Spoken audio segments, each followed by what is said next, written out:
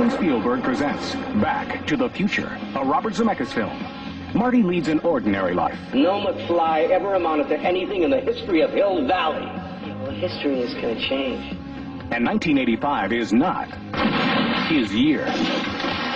But Dr. Brown is about to change all that. Are you telling me you built a time machine? What of a DeLorean?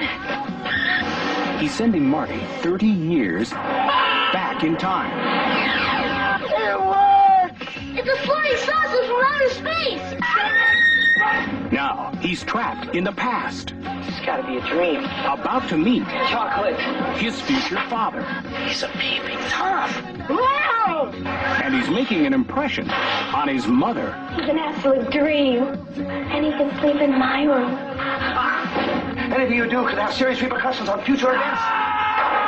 Now, he's got to make his mother and father fall in love. For crying out loud, I haven't even been born yet.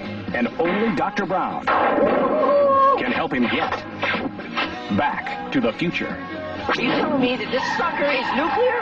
Precisely. Michael J. Fox, Whoa, this is heavy. Christopher Lloyd, There's that word again, heavy. Why are things so heavy in the future? Is there a problem with the Earth's gravitational pull? Back to the Future.